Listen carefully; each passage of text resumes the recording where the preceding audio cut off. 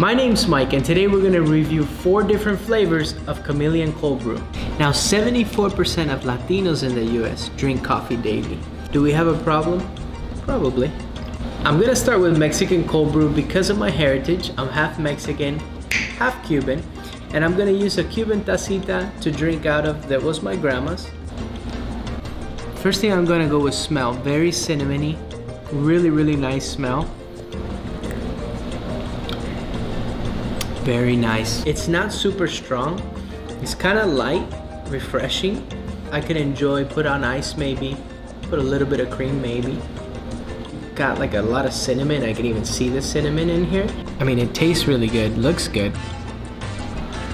This is for the person who's looking for something refreshing.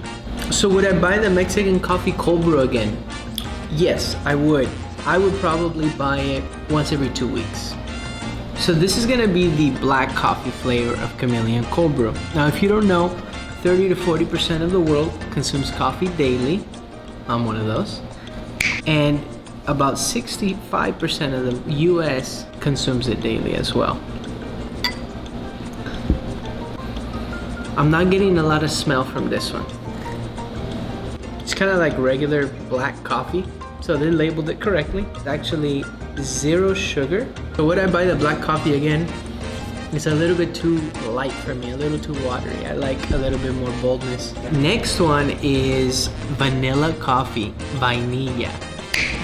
Now 74% of Latinos in the US drink coffee daily. So do we have a problem? Probably. Now this one has vanilla and it's got 7 grams of sugar. Okay, so it's got a really strong vanilla smell. The flavor is very vanilla-y, very.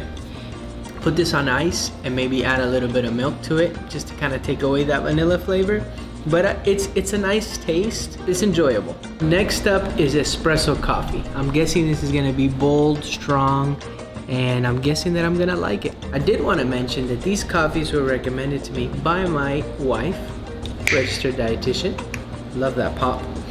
And she recommended them because they're organic and they come in glass, which most cold brew you'll notice comes in plastic. So let's give this one a shot. We grew up drinking out of these. It's meant to just have a little bit because Cuban coffee is straight espresso with a little bit of sugar or a lot of sugar. And we usually grew up drinking that when we were playing dominoes. So it was like, hey guys, we're playing dominoes, make some Cuban coffee. No sweetness to it, 0 sugar, but it's definitely like a stronger flavor than the just black coffee.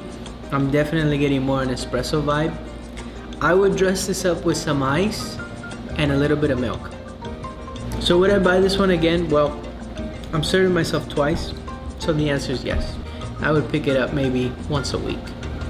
So I definitely would add these to my weekly coffee drinking. But if you guys recommend one, leave it in the comments and stay caffeinated, my friends.